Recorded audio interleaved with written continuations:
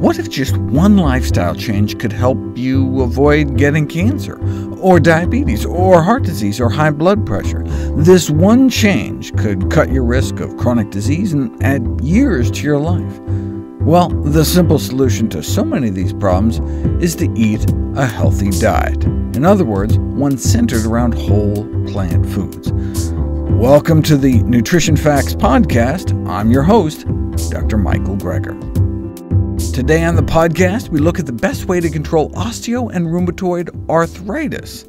And we start with a look at what happens when topical olive oil is pitted against an ibuprofen-type drug. 50 million Americans suffer from arthritis, and osteoarthritis of the knee is the most common form, making it a leading cause of disability. Several inflammatory pathways underlie the onset and progression of the disease, so various anti-inflammatory foods have been put to the test. Strawberries decrease the levels circulating in the blood of an inflammatory mediator known as tumor necrosis factor, but that doesn't necessarily translate into clinical improvement. For example, drinking cherry juice can lower a sign of inflammation known as C-reactive protein, but it failed to help with the disease. But wait, it says provided symptom relief. Yeah, it did, but no better than placebo, meaning drinking it was essentially no better than doing nothing. Cherries may help with another kind of arthritis called gout, but they failed when it came to osteoarthritis. Same with pomegranate juice. No significant improvement in symptoms, but then again, no significant improvement in inflammatory mediators either, so perhaps there's no surprise. But strawberries did decrease inflammation. Let's see if they actually help in a randomized, double-blind crossover trial, and dietary strawberries were indeed found to have a significant analgesic effect, causing a significant decrease in pain. There are tumor necrosis factor inhibitor drugs on the market, now available, for the low cost of only about $40,000 a year. For that kind of money, you'd want some really juicy side effects, and they do not disappoint, like an especially fatal lymphoma. I think I'll stick with the strawberries. One of the reasons we suspected berries might help is that if you give people the equivalent of either a cup a day of blueberries or 2 cups a day of strawberries, and then drip their blood onto cells in a petri dish, you can see a significant blunting of inflammation compared to those who got placebo berries. And note that the attenuation of inflammation got better with time, so apparently the longer you eat berries, the better. Are there any other foods that have been tested in this way? Researchers in France harvested cartilage from knee replacement surgeries and then exposed them to concentrates of the blood of volunteers who took a whopping dose of a grapeseed and olive extract, and saw a significant drop of induced inflammation.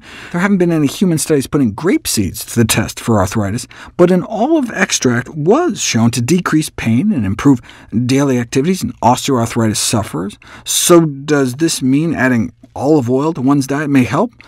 No, because they used freeze-dried olive vegetation water.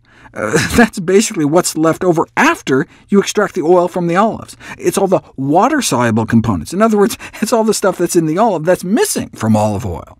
If you give people actual olives, a dozen large green olives a day, you can see a before versus after drop in an inflammatory mediator. What if you look only at the oil? A systematic review and meta-analysis on the anti-inflammatory benefits of olive oil found there does not appear to be any. But wait, what about papers that ascribe remarkable anti-inflammatory effects to extra virgin olive oil? Here's their evidence on rodents.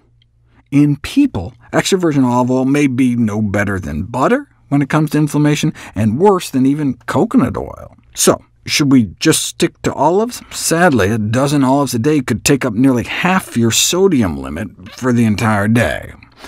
When put to the test, extra virgin olive oil did not appear to help with fibromyalgia symptoms either, but it did work better than canola oil in alleviating symptoms of inflammatory bowel disease. Unfortunately, I couldn't find any studies putting olive oil intake to the test for arthritis, but wait. Are you ready for this? It appears to work topically. A double-blind, randomized clinical trial of topical virgin olive oil versus a gel containing an ibuprofen-type drug for osteoarthritis of the knee. Just a gram of oil, which would be like less than a quarter teaspoon, 3 times a day. So that would cost less than 3 cents a day, and it worked. Topical olive oil was significantly better than the drug in reducing pain. The study only lasted a month, so maybe the olive oil would have continued to work better and better over time. What about the effectiveness of olive oil in controlling morning inflammatory pain of fingers and knees among women with rheumatoid arthritis?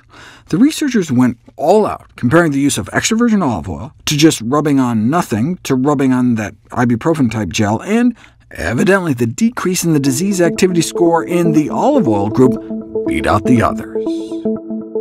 In our next story, pomegranates are put to the test for weight loss, diabetes, COPD, prostate cancer, osteoarthritis, and rheumatoid arthritis. In a landmark case that made it all the way up to the U.S. Court of Appeals before being denied review by the Supreme Court, Palm Wonderful, the pomegranate juice company, versus the Federal Trade Commission. A panel of judges concluded that many of Palm's ads made misleading or false claims, touting medical studies ostensibly showing that pomegranate products could help treat various ailments, including heart disease, prostate cancer, and erectile dysfunction.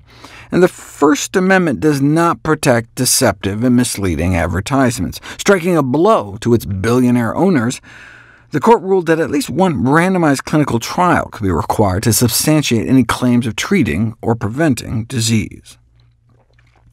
If you look at the medical literature, the benefits of pomegranates in general, and the medicinal effects of pomegranate, but if you dig a little deeper, you see this is based on studies like this: anti-obesity effects of pomegranate leaf extract in a mouse model.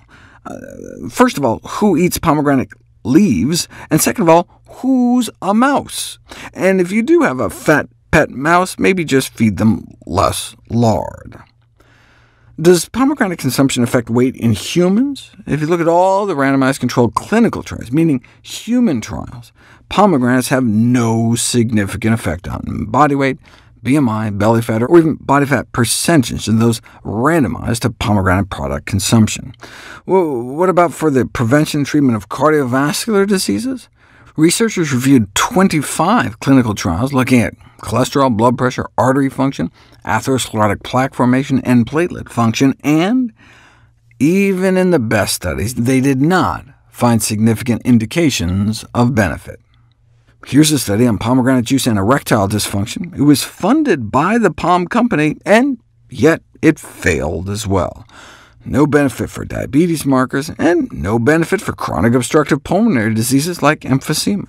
They were banking on the antioxidant activity of pomegranate juice to help, but that's antioxidant activity in vitro, meaning in a test tube or petri dish. To my surprise, a meta-analysis of data from 11 randomized controlled trials did not support convincing evidence of pomegranate intake having a significant increasing effect on total antioxidant capacity of your bloodstream, because some of the most potent antioxidants don't even seem to be absorbed into the human body. No wonder pomegranate supplementation didn't seem to affect oxidative stress in tissue samples taken from prostate cancer patients. But of course, what we care about is whether it affects the cancer itself. The strongest evidence for the anti-cancer activity of pomegranates is said to come from studies on prostate cancer. Unfortunately, early promising results were not confirmed when they were actually put to the test. For example, daily pomegranate intake was found in a randomized controlled trial to have no impact on PSA levels, a marker of tumor progression. And indeed, a randomized, double-blind, placebo-controlled trial found essentially no difference when it came to prostate cancer disease progression. They were banking on the anti-inflammatory activity of pomegranate juice to help, but again, that had been demonstrated in vitro. In people, a meta-analysis based on 5 randomized controlled trials published in 2016 concluded that pomegranate juice did not have a significant effect on C-reactive protein levels, a key marker of inflammation. If you look at the forest plot, though, you'll see all 5 trials tended towards lower C-reactive protein levels, such that the data combined almost reached statistical significance, and indeed, an updated meta-analysis published in 2020, based on 7 studies, did indeed get tipped over into significance, and found a significant drop in 2 other inflammatory markers as well. Well, OK. Well, maybe pomegranate juice could help in the control of inflammatory diseases after all, but you don't know until you put it to the test. Osteoarthritis involves the degeneration of the cushioning cartilage within joints, particularly the knees. If you take some human osteoarthritic cartilage samples and you drip on a pomegranate extract, you can show cartilage protective effects. Add some inflammation, and cartilage breakdown triples, but then add more and more of this pomegranate extract, and you can calm things down. But again, that's in a petri dish. How do we know that when we eat pomegranates, the active components actually get into our bloodstream so they can find their way into our joints? Cartilage-protecting components were found to be bioavailable, well, at least in rabbits, raising the possibility that pomegranates could be a safe and non-toxic treatment with no side effects, as opposed to the drugs currently in use. But is it effective? Clinical trials are in progress, and so many questions will be answered right now.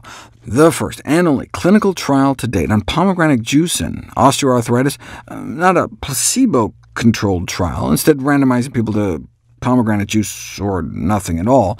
Those drinking the juice did report less stiffness and impairment of physical function, but not significantly better than just doing nothing. Shoot. But just as I was about to give up on pomegranates, I saw this study. Consumption of a pomegranate extract suppresses joint damage in rheumatoid arthritis.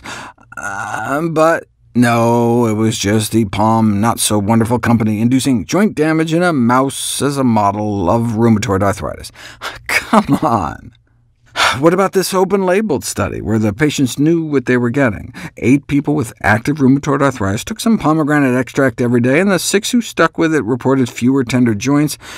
But as we learned from the osteoarthritis study, if you don't have a control group, you have no sense at all what role, if any, the treatment actually plays. So finally, we come to this. A randomized, double-blind, placebo-controlled trial. It's about time. Half of the subjects unknowingly got some pomegranate extracts. The other half unknowingly got the equivalent of a sugar pill, and significant improvement in the number of swollen joints, tender joints, pain intensity, a disease activity score, a health assessment questionnaire, and morning stiffness compared to placebo. So if you have rheumatoid arthritis, I would indeed recommend you start eating pomegranates. Why not just pop pomegranate pills? After all, it was a pomegranate extract that alleviated disease activity. Well, one good reason to stick to the fruit is that when 19 pomegranate supplements were actually tested in a laboratory, most didn't actually appear to have any pomegranate in them at all. Only 6 out of 19 appeared to be authentic. We would love it if you could share with us your stories about reinventing your health through evidence-based nutrition. Go to NutritionFacts.org/testimonials. We may share it on our social media to help inspire others. To see any graphs, charts, graphics, images, or studies mentioned here, please go to the Nutrition Facts podcast landing page. There you'll find all the detailed information you need, plus links to all the sources we cite to each of these topics.